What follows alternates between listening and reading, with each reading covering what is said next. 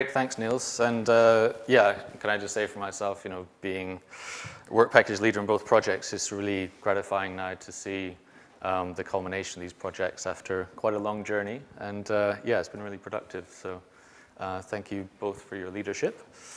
So today I'm going to talk about work package 7 in JONAS, which is really about indicators. This is really building on the work that Florent and Thomas have just been talking about. So I'll firstly talk a bit about the objectives of work package 7, try and keep it as quick as possible so we've got some time for questions. And yeah, talking a bit about the OSPAR impulsive noise indicator, which we kind of adapted for the purposes of continuous noise. And I'll try and focus on the worked examples, which are the most interesting part. So the work package 7 objectives are really to come up with a management indicator for continuous noise, which is going to be compatible with descriptor 11 and the OSPAR indicators, and be sensitive to the kind of regional, sub-regional specificities that we see in the Atlantic area, i.e. large area, deep ocean, and species that we don't see so much in the North Sea, like baleen whales. So this work really began in 2019. So before we had the OSPAR indicator, before we had the 2022 MSFD advice. So fortunately, it seems like things have converged. But you'll see some of this stuff does go over similar ground for that reason. There's also the RAGES risk assessment that was done, which had some interesting methodological outputs as well. So in terms of the way that management people think, the DAPSIR framework is very much a kind of generic framework which is followed and which it's good for us to try and express our results in terms of. So DAPSIR is man-made drivers which lead to, so sectors like oil and gas or offshore wind, which lead to human activities like seismic air gun surveys or pile driving, which create pressures in the form of noise and affect the ecosystem, leading to impacts, and possibly a management response if it's deemed necessary, which then act on the drivers and activities. So already within OSPAR, we had a pressure indicator for impulsive noise. I'll talk a little bit about that. And then a risk of impact indicator also for impulsive noise, which combines these state and impact sections.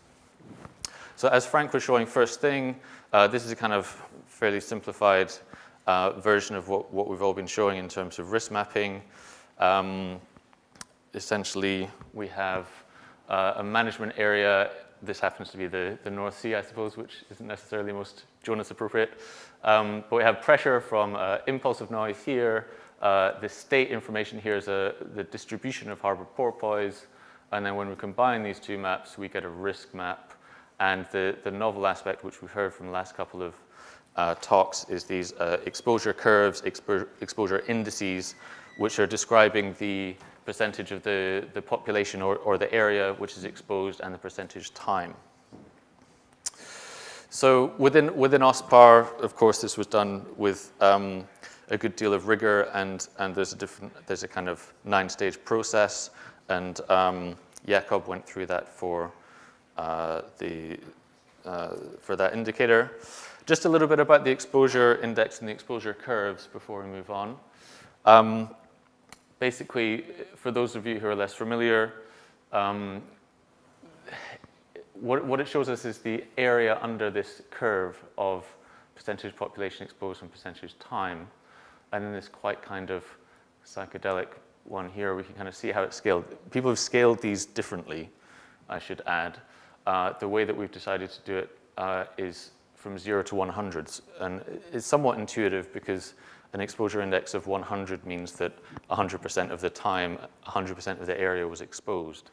And so, as in this example where we have 12, that means that that's the same amount of exposure as 12% of the area being exposed 12% of the time. Okay, so we had that framework for impulsive noise, and we needed to adapt it for continuous. The data sources are different. We're looking more at masking than displacement, and it's chronic rather than discrete. So there are quite some differences to look at. The main challenge is what is the pressure metric, and this is what we've been hearing in terms of the ship noise excess level. We considered 3 different options. We can just look at the total noise level and look at a cap on that, and actually some contracting parties within OSPAR are still advocating for this kind of approach, but it doesn't account for the natural background noise. You can also do something called a range reduction factor, which looks at a specific frequency, and under certain assumptions, it tells you how much a communication signal would be reduced in range by noise. But we went for a metric which is, I think, slightly different to what's been described so far, which is the broadband ship noise excess level, which integrates over a wider frequency band than just one single frequency. And it'll be interesting in the discussion to get into the extent to which that's an advantage or not. So I'll, in the interest of time, spare you too much detail, just to say that if there's audiogram information available, then we can include that. But actually, the species which don't have audiograms are baleen whales and fish, which tend to be most sensitive at low frequencies, and the ship noise excess level is also highest at low frequencies. So that tends to work out quite well. All right, so for these examples, we were kind of working in parallel to the ship noise mapping that was being done in JONAS. So we didn't have those available to work up some of these examples. So we've used some modeling that was done by CEFAS in collaboration with Marine Scotland, looking at 2017. So nicely on a joint JONAS JOMOPANS meeting, it happens that this covers some of both areas, which will hopefully continue with our harmonization work. So looking first at fin whales, this is a distribution of fin whales from Waggett et al. On the bottom right. So we see offshore in those deeper areas. So combining it with the pressure metric, we get a risk map, similar to what Thomas was showing us. And then these exposure curves, where that green line is our kind of 20 decibel ship noise excess metric, which is the one that we've used similarly to Jakob. And we can do the same for sperm whales. The distribution is slightly different. It's a bit distributed a bit further north. We get a fairly similar looking risk map and exposure curves. So this is the definition of the indicator which we came up with. I'd say it is compatible with the latest 2022 guidance, which introduces a lot of new terms. I don't know if everyone's read it cover to cover, but terms like tolerable impacted area and tolerable duration. So the way to think about this is that effectively the level of onset of biologically significant adverse effects, which is this kind of noise threshold at which it's considered effects could occur. If we consider that to be a 20 decibels of ship noise excess, then this indicator and indeed the JOMOPANS indicator fall within that. And one way to think about thresholds, it would be a dot on the exposure curve graph. So in this example, just by way of example, 30% of the area, 30% of the time could be a potential threshold, and that's what it would look like. And so in the case here, it's exceeding it at the moment, but if that curve went underneath it, then it would be compliant. And in terms of the OSPAR indicator, it's very much along similar lines. One thing that we need to figure out is this definition of the ship noise excess level and how specifically we do that. Because, yeah, there's some interesting details for the people who do the calculations. So all of this is in the D7.3 report. I do have a little bit on cumulative stuff, which I could go on to, but I will leave it to the chair if we have time or not. It would be a few minutes, yes. 2 or 3 minutes? Okay. So this bridges a little bit with our next section. But basically, we have a task within work package 8, which is to look at a cumulative assessment of a particular area. So bringing in impulsive noise as well as continuous noise and looking at how we might present that information to a manager. So using the same continuous noise data as before, but bringing in this impulsive noise data. So this is all OSPAR work. I'm one of the co-conveners of the ICG noise, leading on the impulsive noise work. We've been monitoring this since 2015. So what we did was, with this 2017 map of shipping noise, we actually decided to look at 2017 in terms of impulsive noise as well. It happened to be a more interesting year, frankly. There was some seismic survey off of Ireland and some other, I can't remember what that is, off of Portugal and Spain. So quite a bit of activity in the Atlantic area.